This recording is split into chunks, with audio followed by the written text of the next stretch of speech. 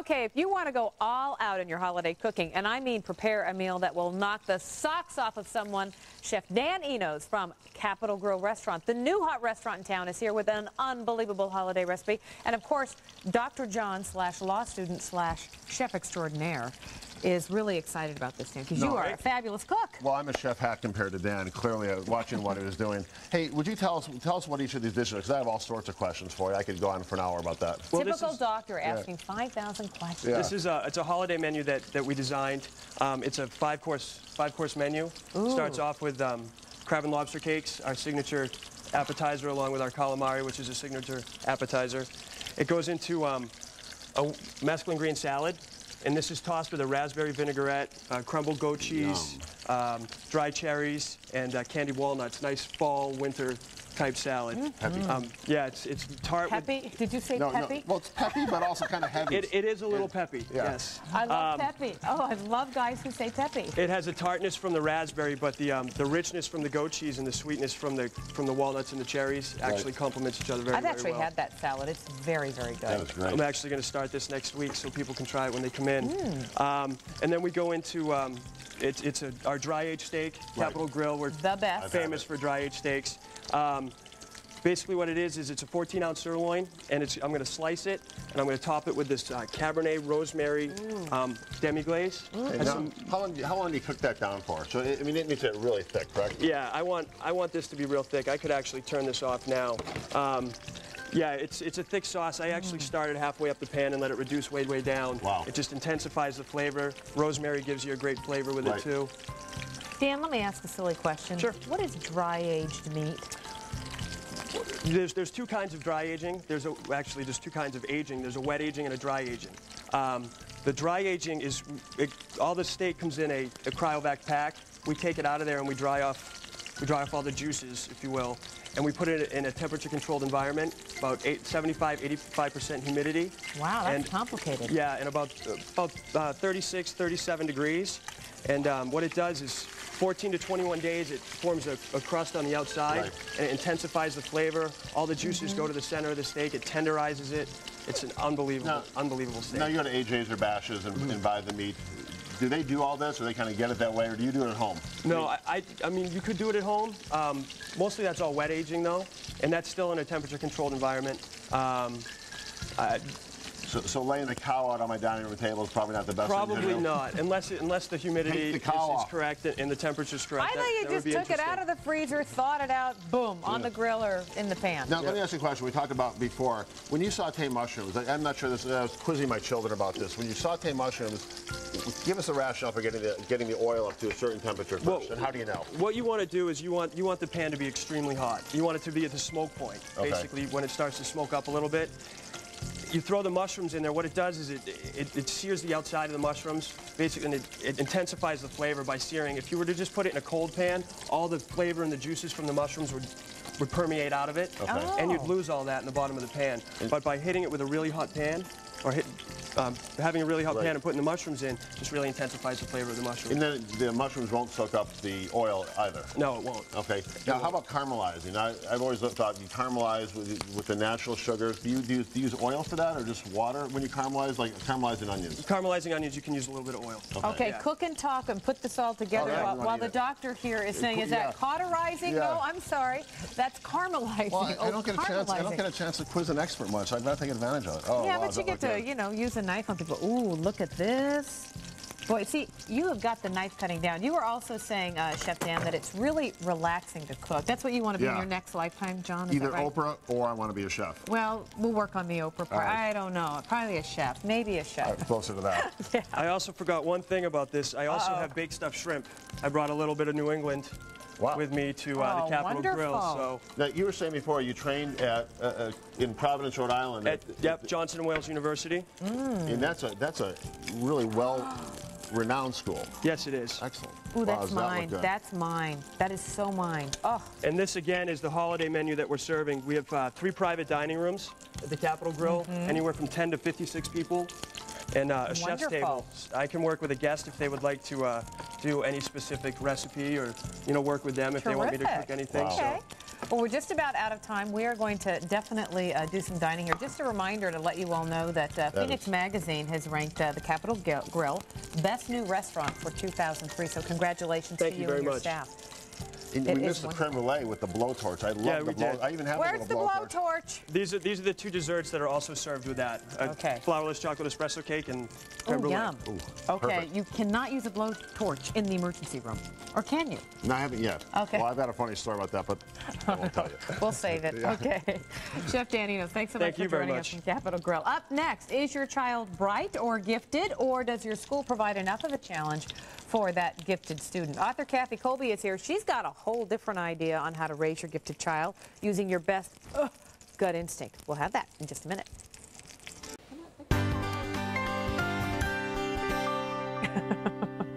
Oh, yes, we have a serious guest here. You're saying, was that a little mask I saw? Absolutely. We like to make it crazy here on Your Life A to Z. Hey, we're talking about gifted kids. You know, your child might ask a million questions and then quickly find out that, well, they're a quick learner, but are they really gifted? I want to read you a stat here. Arizona law defines a gifted student as one who scores in the 97th percentile in standardized tests, okay? Schools are required here in Arizona to offer gifted students some sort of accelerated program.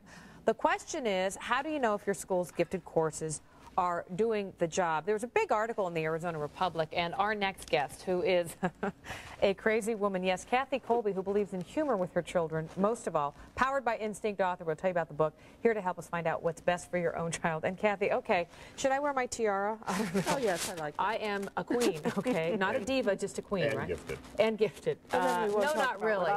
Absolutely. Can you do the honk thing, though? Oh, I like that. Okay. That's definitely gifted. That's right. Gifted, yes. Well, we've been talking about, we got to put that back on later. We have been talking seriously, though, about this article, which went down this whole list about is your child bright or gifted.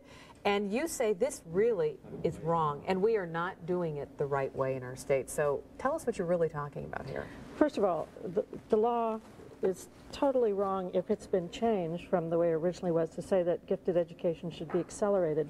Gifted kids do not need more math and science. Some of them have no interest in math and science. Gifted kids aren't necessarily bookworms. A lot of gifted kids are playful. They love you know, activities that involve drama or art. You can be gifted in so many ways. And yes, gifted is high IQ. It's a bad word because every kid is gifted. Every kid has talents. Well, and it's labeling, too. And you were saying you were one of the pioneers in really starting the concepts. Yeah, it bothers me a lot because I founded the Gifted and Talented programs in Arizona and developed the Scottsdale program, but they've taken it in such a wrong direction. It makes me just sick. If parents are reading this list, they're getting a totally wrong idea of what a gifted child is. A gifted child is delightful sometimes and sometimes a nightmare. Hang on, we lost your microphone. Where'd it go? Oh, my microphone. Where's the microphone? I can give you mine. Keep talking. Okay. Do we have a microphone? Where'd it go? So right now, right now. Hang on, we got to get personal here. So, okay, talking to my chest. I think the cow ruined the The cow ruined the mic. There we go. So right now, is the school district pigeonholing children into this gifted, like math, science, read, You know, what study they're hard? doing, what they're doing is creating programs that are to make future academic geniuses. Well, gifted kids have three characteristics. There are only three that we really have to worry about. But wait a minute, there are like 50 here. Yeah, and they're wrong. Okay, they're wrong. Forget it. Throw it away. We have 5 gifted kids in our family. We only have 5 kids, so they're all gifted. But they are as different from one another as you can imagine. The only ways that I find gifted kids are similar is they all are able to manipulate. They manipulate us. So parents, if your kid's manipulating them, sign of giftedness. Oh, I got 3. Yeah. They manipulate the classroom, so they drive teachers crazy. Right. But they do that because they can also anticipate. They anticipate what's going to happen in class, so they get bored easily. They anticipate jokes, so they laugh ahead of the punchline. They anticipate the punishment, so they start negotiating around it. It's wonderful. It's fun to watch them, but it's also very frustrating when they're little. Right. They don't have the communication skills, so they do it in ways that sometimes drive you out of your very mind. hard to deal with. It can happen in junior high, too. You know what, though, John? Your children go to Villa Montessori, which is a little different concept in learning, and we were talking about what is gifted, what's not. And to me, what I'm hearing you say is everybody has a different style of learning, and it might not be, you know, the linear way or mathematics. I know for me it was not math. It was more the creative way arts, of learning. Right. Yeah, I mean, I grew up in Catholic school, and it was sit in the desk, and it drove me, and I drove them out of my mind. And I mean, it was just, I mean, I barely passed high school. So many of the public schools have become like that. The desk work, sit, Right. be quiet. Well, one little boy in first grade who's highly, highly gifted, has genius level IQ, is now being told, his parents are being told, he can't sit still. Well, they're going to label that kid ADD. Right. His instinct is to get up and move around and be active, and he's highly flexible. He just doesn't fit the cookie The mold, exactly. The mold. We Yeah. You both know, use it's the hard, mold. though, because I do have a lot of empathy for educators. I really do. I think there's a lot of pressure from parents. I think a lot of today's parents want their children to be bright. It's kind of an ego thing. So school districts, I think, are they responding to that? Well, let's go ahead and create all of these programs when, I mean, my kids are smart. They were in a gifted program. They're gifted in different ways, but What's wrong with all of us thinking our kids are gifted? If we do that and we challenge them. As long as we don't put the pressure on to say, okay, you're gifted, so what I want you to do is become very good in math, very good that's in wrong. science and computer, when actually, you know what, you're a creative soul. Right. And that's where I think we're doing too much pigeonholing, and I think parents are pressuring school districts as well. Parents are too concerned about tests. They're too concerned about my child being in the 90th stay 9. Lots of gifted kids don't do well in the classroom on academic tests. It's amazing. You were saying you didn't do well academically. Oh, no, I literally barely got out of high school. I probably had a C, just above a C average. Congratulations. Yeah. Because that means you were normal. Yeah, Now, see, normal. but I had a lot of fun. well, and that's part of the issue. We bet you did. Yeah. The goal is not to have your kid get straight A's, I don't think. The goal should not be to have your kid get in the best college. I mean, some of the worst snobs I've ever seen are the people who go through everything with straight A and the best, the best, the best. And you hire them, and as an employer, I'll tell you, they don't know how to solve problems. They have no social skills. I mean, that's what I see a lot. Sometimes, a lot of gifted kids have the problem with the social skill only because they do anticipate. Right, they're way ahead.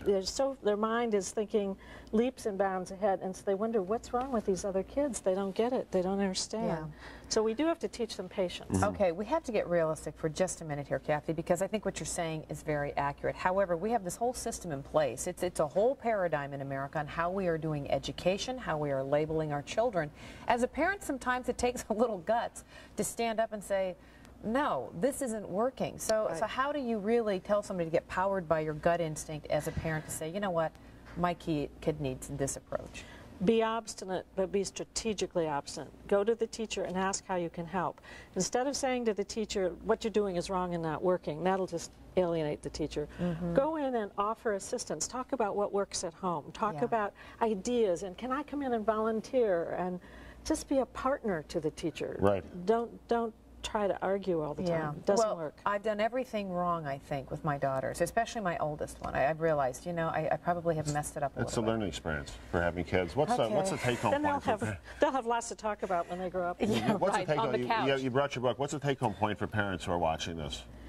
There are 5 rules to trusting your guts. Try them, use them. Your guts will tell you more about what your kid needs than any other Standardized thing. test. Yeah, I mean, Very good. that's Don't much listen more to others important. so much. Listen to And yourself. have fun, you know. right?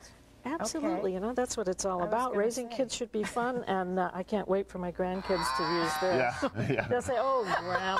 Oh, my God, you've embarrassed me again. On We could go to TV. the legislature saying, let's reform, let's change it all. That's Queen Diva talking. Okay, you ready for Halloween? I'm getting there. You are, because we know you are gifted now. Are you going to be a doctor, a lawyer, I or... told you, I've always wanted to be a pirate. He's going to talk about fuchsia sashes, scaring me, puffy sleeves, oochie lala. Okay, Kathy Colby, thank you so much. We really appreciate the information. Next up, it is a Halloween fashion show for grown-ups, no kids allowed. And a little later, we will unveil our super makeover for this Tuesday. Robert Quinn has been working on Cheryl Jones all morning, and soon we will see the end result. Oh, he's foofing. Oh, you need pirate sleeves. Oh, darling.